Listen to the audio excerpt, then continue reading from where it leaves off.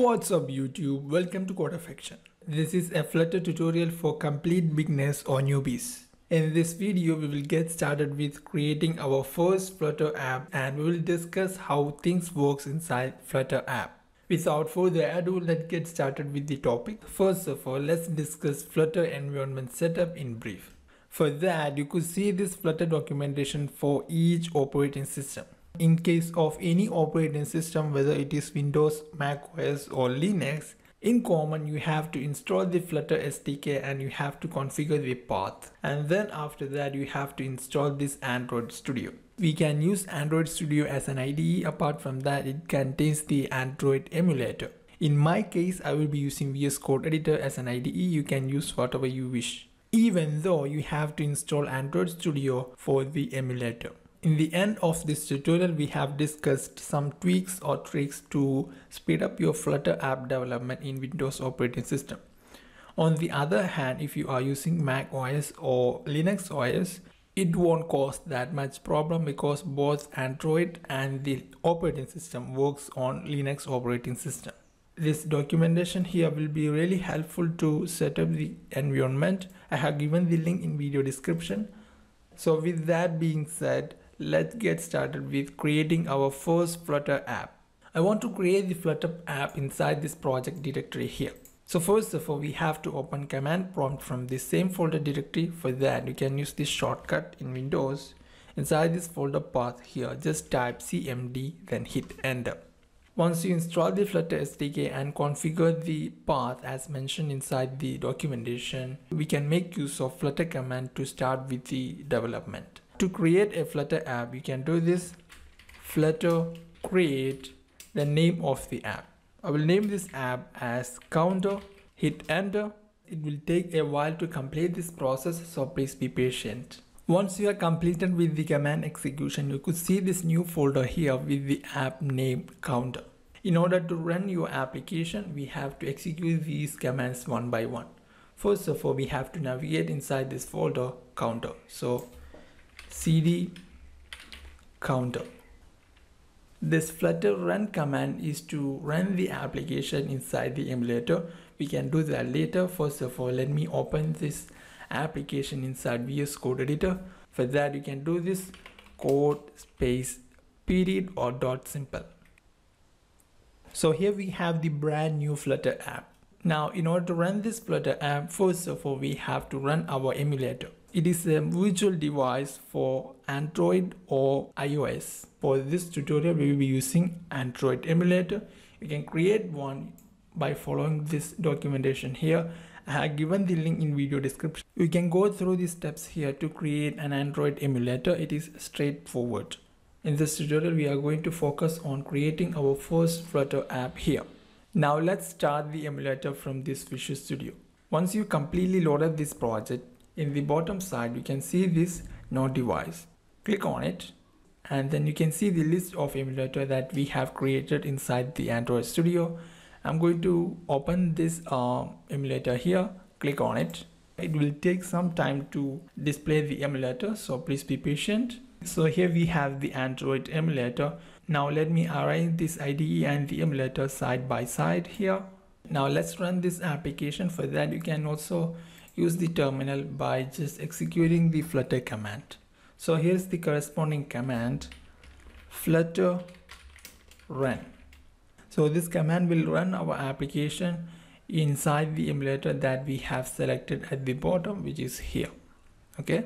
Apart from this run command here, you can also use the shortcut. Just press F5 here and then select Dart and Flutter. So if you are using Visual Studio Code Editor, you have to install these extensions, both Flutter and Dart inside the IDE, like I have done here. I have installed both Flutter and Dart here.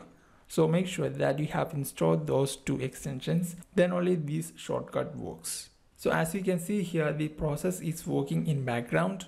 If you are running Flutter app for the first time on your system, you may have to install the software Gradle on your system. So for the first time, it will take some time, so please be patient. If you are getting started with mobile app development for the first time, it's not that easy like we have done web development. As you move forward, you will get used to it. So here we have the brand new Flutter app. The main aim of this application is to count number of times this floating button is pressed. As you press on this floating button here, you can see that this count get incremented. Inside this folder Explorer here, you can see this folder lib for library. Inside that you can see this file main.dart. As you might already know, Flutter app development uses this programming language called Dart. That's why this file has this extension Dart here. Inside this file here you can see this main file. This is the starting point of the execution. As you can see, this main function is an arrow function.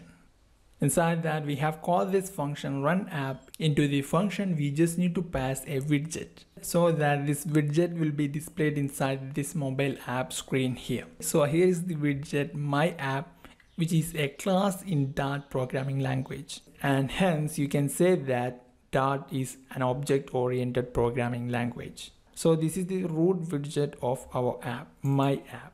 As you can see, this my app class is inherited from this parent class here, stateless widget. In case of Flutter app, there are two types of widgets. They are stateless widget and stateful widget. In case of stateless widget, we can't change its appearance because of the user triggered events, for example, on press. For example, you can say button is a stateless widget. In case of stateful widget, its appearance can be changed through user triggered events. For example, you can say checkbox. When you check on that checkbox, it will get a tick mark to indicate it's already marked. Means appearance of stateful widget depends on its state object or variable.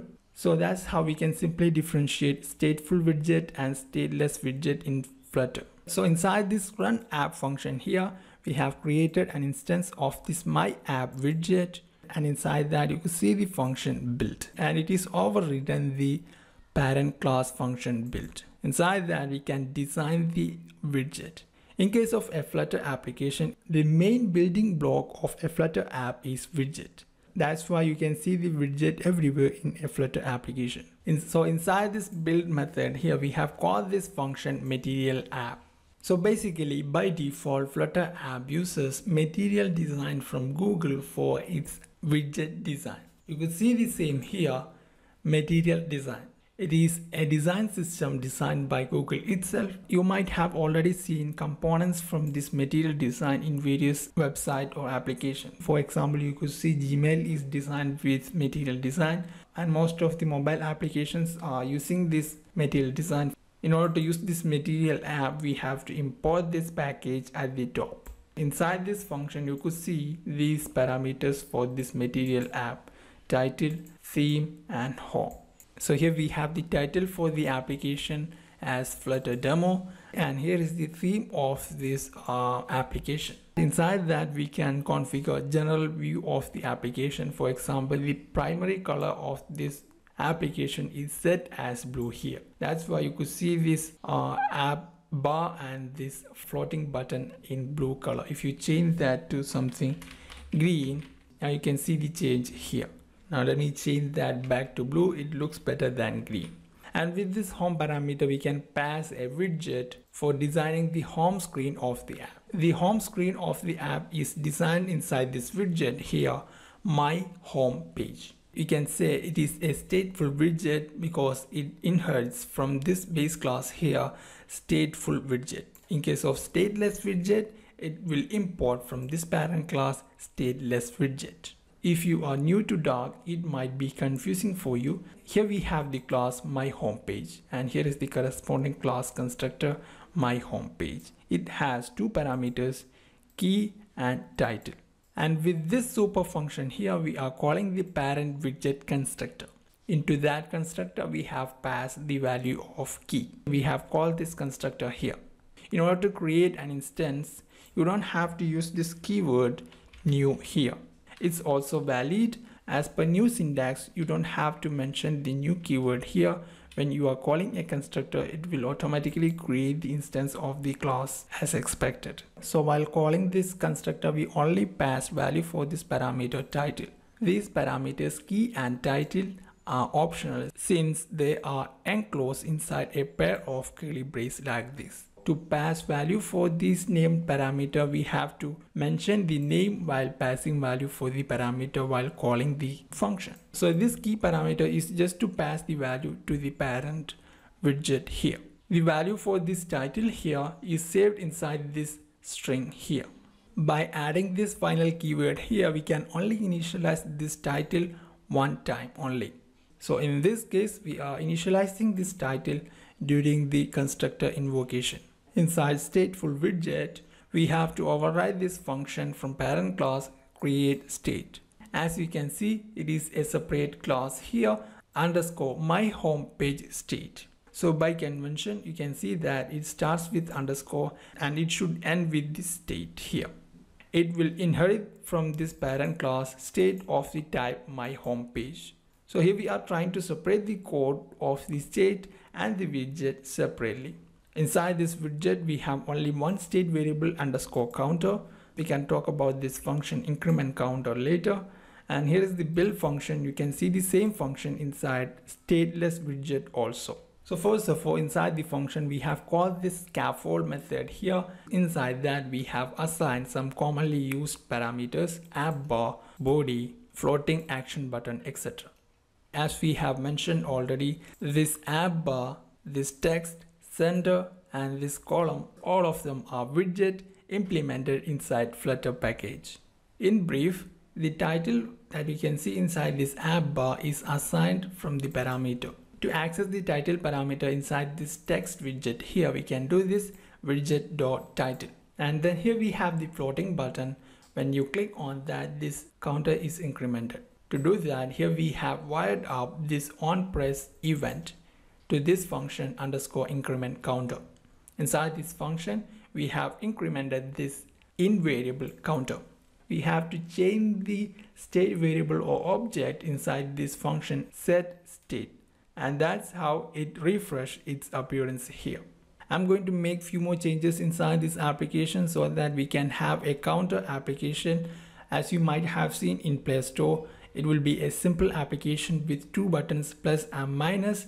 With that, we can increment or decrement the counter. So let's look how we can modify this application to create a simple Flutter app. So first of all, let's look how to modify this design here as per our requirement. Inside this stateful widget, as you can see, we have created an instance of this class scaffold, which implement the basic material UI design structure. And rest of these widgets are passed parameter for this class constructor here, app bar, body, etc. First of all, we have this app bar which comes from this widget here, app bar.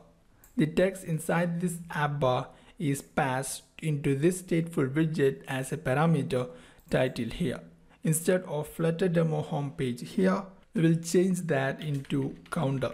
With the help of hot reload in Flutter app development, you can see the same at the same time inside this app here. Now, if you want to center this text inside this app bar, we just need to enclose this text inside another widget called sender. In order to show this text widget as a sub widget for the sender widget, you can use this shortcut. Just select this text widget. In VS Code editor, you can use this shortcut, hold Ctrl, then press period or dot symbol, and select this option, wrap with widget. Replace this widget with sender. In order to apply proper indentation inside this Dart file, you can use the VS Code shortcut Shift Alt F. Now the app bar text is shown inside the sender because of this sender widget here.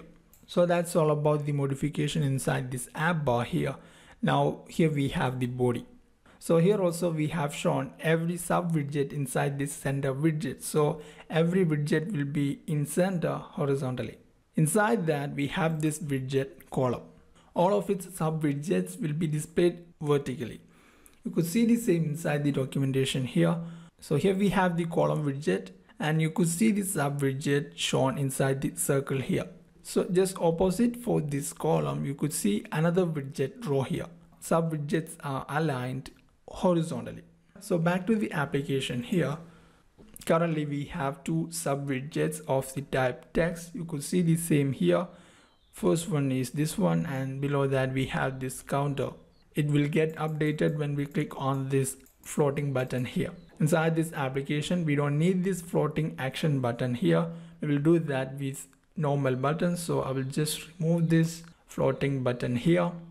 Below this counter text here, we have to show two buttons for increment and decrement operation. In Flutter, there are various types of buttons: button bar, drop down button, flat button, icon button, etc. Inside this application, we have to use this button, raised button. So let's add two buttons for increment and decrement operation. Raised button. Initially, we don't have any function for on press click event. I will set it as null here. Like this, we need one more raised button. So let me duplicate that. Inside this first button here, we have to show the plus buttons. So we can add that inside this child here. Text widget can be used. And here we have the text. And inside this second raised button here, we can show the minus text. So let's add that here. Now we have to stretch these widgets so that we can occupy the free space inside this screen here. For that, we can enclose these widgets with expanded widget. So select the widget, then use the shortcut Control period, then select this option wrap with widget. Widget will be expanded. As you can see, the space above these buttons are occupied by this text counter here. Now let's do the same for raised buttons also. So currently we have applied expanded widget to all of the sub widgets. So all of them take vertically 1/3 of the screen. Now we have to expand these widgets horizontally. For that, we just need to change the axis alignment, cross axis alignment. Inside column widget, main axis will be the horizontal axis from top to bottom like this. And that of cross axis alignment will be left to right like this. So let's change the cross axis alignment is equal to cross axis alignment dot stretch. So that's it. We occupied the free space across cross axis also. We don't need this center alignment for main axis, so let me remove that from here. In order to center this first counter text here, we can wrap this text here inside the center widget. So let me select this text widget here, then use the shortcut Control period. Actually, we have to wrap this with a widget.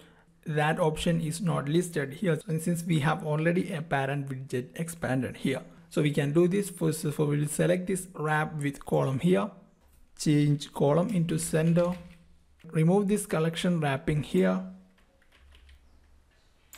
So we have aligned this counter text in center. Now I want to apply some margin for this plus button and minus button here.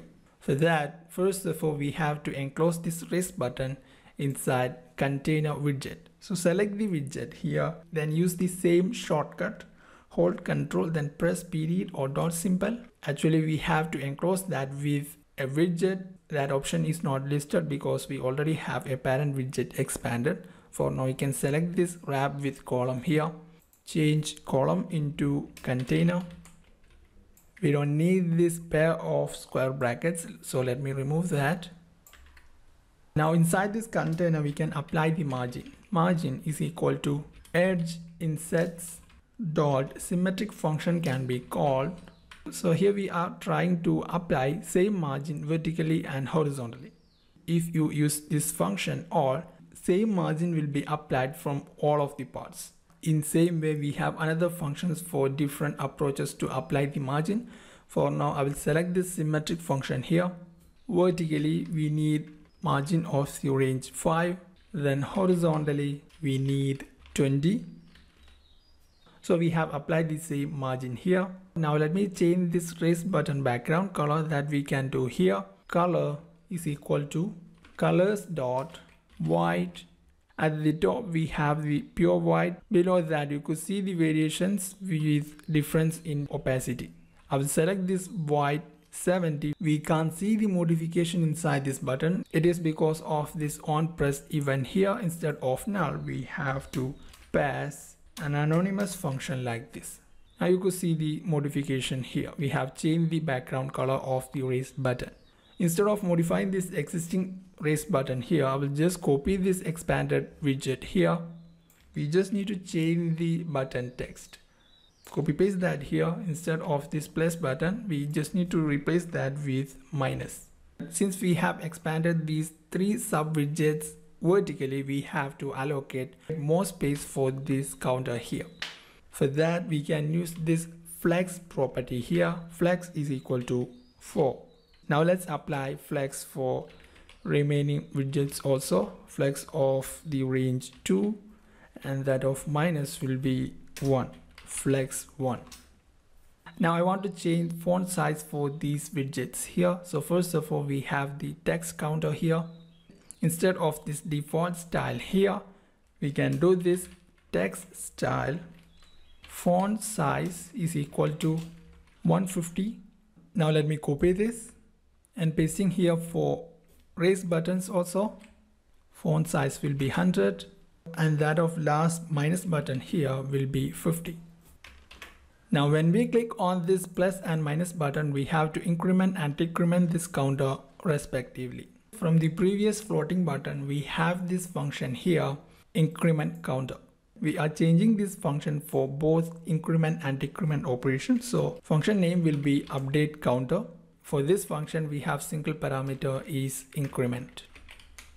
So we will increment this counter if this boolean value is true. So we can check that with if statement here. If is increment is true, we will update the counter, else we will decrement the counter. So we can do this counter dot minus minus. So these two operators are unary operators in Dart. Now let's call this function inside this raise button here. So first of all, we have the plus button here. We can do this update counter. We have to increment the counter, so I will pass true here. Now let me copy this and pasting here for decrement operation. We have to pass false here. Back to the application. Boom, that's it. It is working as expected. So that's all about modifying the default Flutter app as per our requirement. Now let's look how we can speed up your system, especially if you are using Windows OS. So here is the first step. While creating an Android emulator, we have to allocate minimum RAM. While creating this emulator, you will be asked for the RAM assigned for this emulator. You could see the same here also inside this RAM section here. To minimize the RAM utilization, I have set that to 512 MB. So first step, while creating the emulator, minimize the RAM utilization here. As a second step, you could use the virtual machine acceleration. I have given the link for configuring hardware acceleration for emulator. If you are using an Intel processor, make sure that you have installed this Intel HAXM. You could see the same inside this Android Studio here. For that, first of all, open SDK Manager from Android Studio here. So you can click on this top right button here. Inside this SDK tools, make sure that you have installed this Intel emulator accelerator. Inside your system boot menu, we have to enable virtualization technology, as you can see here. Depending upon your system boot menu, this option will be available in different places. So that's all about hardware acceleration for the emulator. Now here we have the step 3. During build process, inside this build folder, we will have new folders and files are created. If you are running any antivirus or firewall on your system, try to disable that, then check whether it helps for the development. So these are the steps to speed up your Flutter app development if you are struggling with your RAM space. I have also given an extra article link in video description. It may help you to speed up your Flutter app development. So that's all about this video tutorial. I hope this will be really helpful for those who are getting started with Flutter app development. If you found this video helpful, please thumbs up this video, and for more awesome videos like this, please be subscribed to this channel CodAffection. Please like and share this video with your friends and colleagues so that they can benefit from this. Have a nice day. Bye.